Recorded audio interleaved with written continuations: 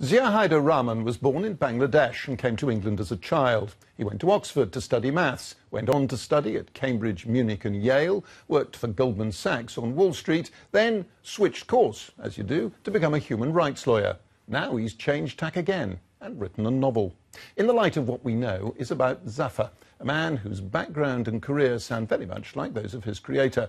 It's an astonishing first novel, an intellectual firecracker full of ideas about mathematics, class, choice, exile.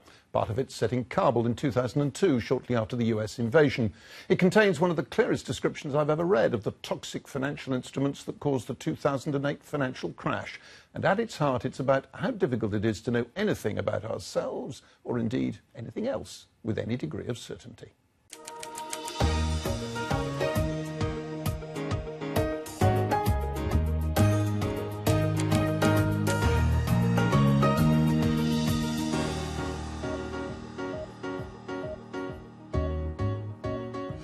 Zia Haider Rahman, this is a very clever book with an awful lot of ideas in it. Let's start, though, with a fairly simple-sounding question. How far is Zafar you?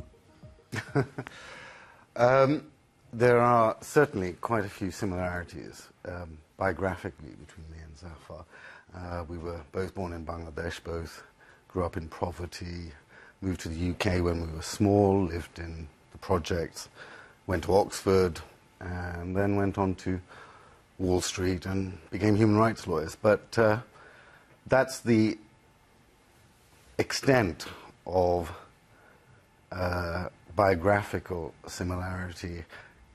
Of course, I draw on my own experiences, and I think we write what we know. And you know a lot, quite clearly. There is an enormous amount of knowledge referenced in this book, which one of the things that makes it so entertaining and stimulating. You got a very good review in the New Yorker magazine the other day, which talked about what it called the intellectual pluripotency of the book. I had to look up pluripotency. It's a term from biology, and it means the potential of a cell to develop into more than one type of mature cell, depending on environment. Is that an apt word to use about your book, do you think? Well, it's interesting you say pluripotency. It's interesting that you find that definition. I'm immediately thinking about its metaphoric value. I think it is apt. It's apt in many different ways, but not least of all that it suggests how we come to be what we are very much because of our environment. There is genetics, but what's interesting is how people differ. Well, one of the things that's interesting is how people differ because of the conditioning of environment. And in a certain respect, that's one of the things that's explored in this novel. Two people of differing class backgrounds who nominally have a lot in common. They're South Asian, they read maths at Oxford, they went into banking, and yet their class backgrounds are such that and their upbringing is such that they have very different experiences of the world, but also ways of viewing the world. Zafar and you both originate in Bangladesh, which was born in an exceptionally bloody and vicious war in 1971.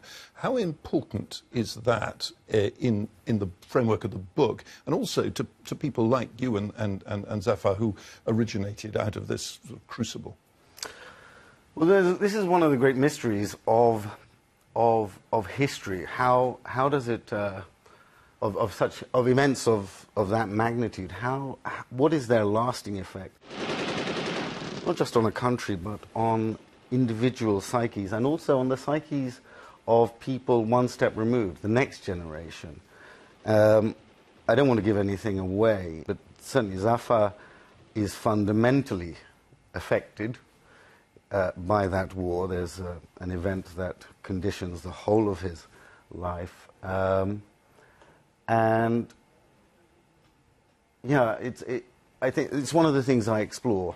But at the same time, it remains a mystery, and I think that's the nature of the experience we all have of the impact of major events that are just a little beyond our horizon temporarily.